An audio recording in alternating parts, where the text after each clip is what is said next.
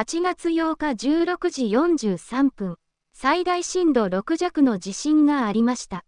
震源地日向灘、マグニチュード 7.1、震源の深さ約 30km。気象庁は午後4時43分、日向灘で発生した最大震度6弱の地震を受け南海トラフ地震臨時情報を初めて発表しました。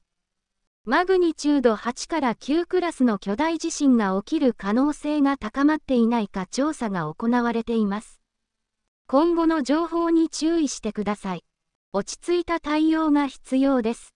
仮に南海トラフ地震が発生した場合に強い揺れや高い津波が想定されているエリアにいる皆さんは、日頃からの地震への備えを再確認してください。